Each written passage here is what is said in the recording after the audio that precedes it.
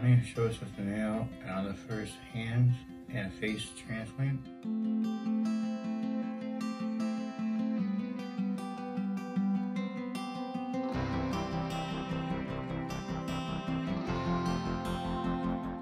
They had to amputate the tips of my fingers and my face was burned.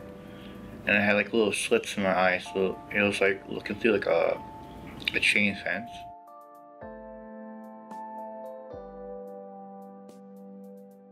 My scar tissues really restricted me to doing anything for the most part. I needed help washing my hair or even like play with my dog.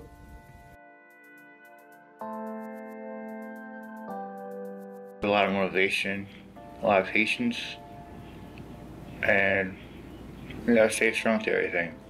You can't really give up.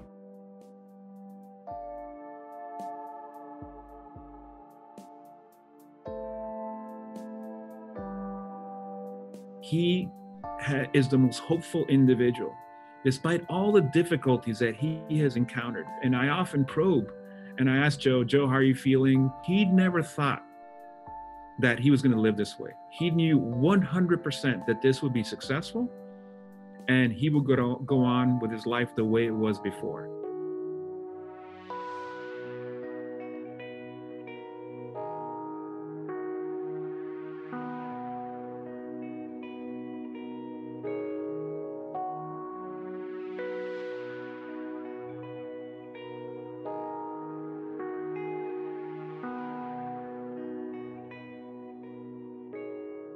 And every state in the country was actually looking for a donor for Joe.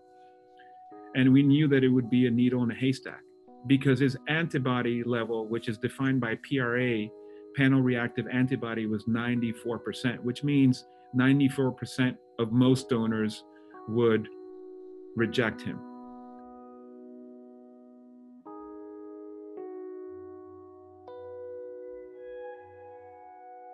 We had been training for Joe's operation for numerous months. And all of a sudden, everything comes to a screeching halt in March. All of us, we get taken away from our normal duties to go care for COVID patients in the main hospital. But even while we're there in the ICUs and in critical care settings, we never forget about identifying Joe's donor.